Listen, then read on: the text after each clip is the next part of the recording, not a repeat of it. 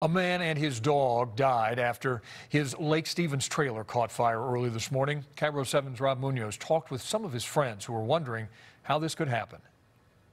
And he's just a happy-go-lucky person that is so much fun to be around all the time. And he's never negative. He's always positive no matter what happens. Jeannie Robertson was one of the few people who stopped by to talk about her friend Tuck, who lived on this plot of land near the Evie Slough near Everett. She had just learned he and his dog Jake died in an early morning fire that burned his trailer to the ground. He's been down here on the island living for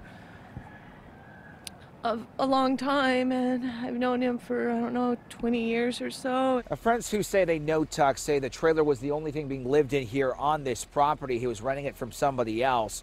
But they say there were no electricity hookups, so no apparent cause for what started the fire. Fire investigators told us this morning the flames in the 30-foot trailer itself were stubborn. They, too, were looking into how it started. And Tuck's friends tell us he had some ongoing medical issues that likely hindered his mobility and maybe his way of getting out. He was a good man. He was a hard-working guy. I'm going to miss him. It hasn't quite sunk in yet. Near Everett, Rob Munoz, KIRO 7 News.